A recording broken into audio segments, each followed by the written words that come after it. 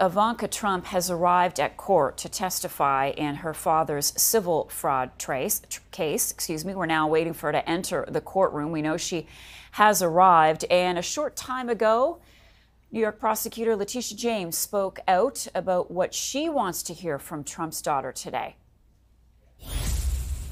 And she will attempt today to distance herself from the company. But unfortunately, the facts will reveal that, in fact, that she was very much involved. We uncovered the scheme, and she benefited from it personally. Ms. Trump will do all that she can to try to separate herself from this corporation, but she's inextricably tied to the Trump organization and to these properties that she helped secure financing for. So you cannot hide from the truth, and the facts will belie the truth and the evidence. And so we look forward to her testimony. Thank you. All right, so that was Letitia James, the Attorney General, speaking a few moments ago. With me now is Gwenda Blair. She's an American journalist, and she is the author of The Trumps: 3 Generations That Built an Empire. Gwenda, good morning. Thanks so much for being with us. Hey, how are you? We're doing well. So what do you think Ivanka will have to add today, given that we've already heard from the former president and his 2 sons? What are you listening for when she testifies?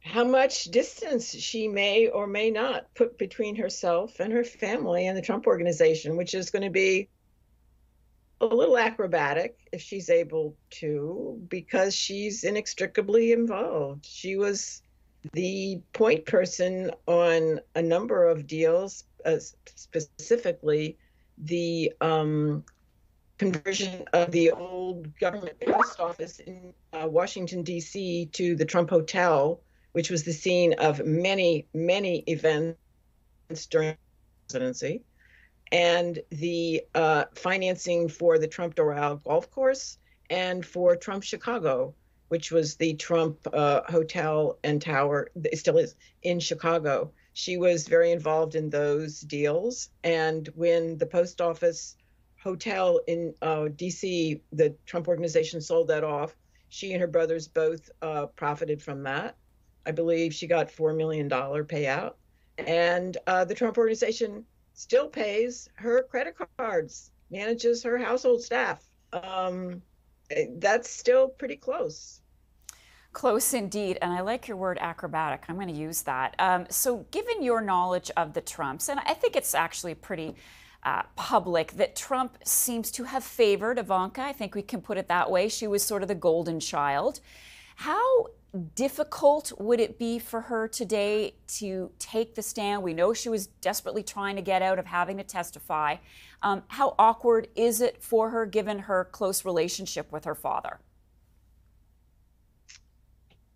Well, after she testified to the January 6th committee in the House, and that testimony was, a video of that testimony was shown, and she said, I accept former Attorney General William Barr's finding that there was no fraud in the 2020 presidential election.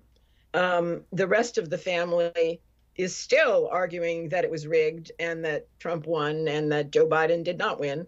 She said she accepted that Trump lost. That was a pretty big gulf. And her father's response after that was that she was not involved in the election, and she loved this phrase, checked out, unquote, quote unquote. So we'll see. And we haven't seen much of her publicly since Trump left the White House. That's by design? Apparently, absolutely. She said, I still love my father, but I am not involved in his political affairs from now on. I'm tending to my role as a mother and homemaker in Florida. In fact, she said she couldn't come in her several efforts to avoid testifying today, said that she couldn't come during the school week because it would disrupt her children's calendar. And the judge said in response, I think she can afford childcare. Gwenda Blair, we'll see how things unfold today in court. Thanks so much for being with us.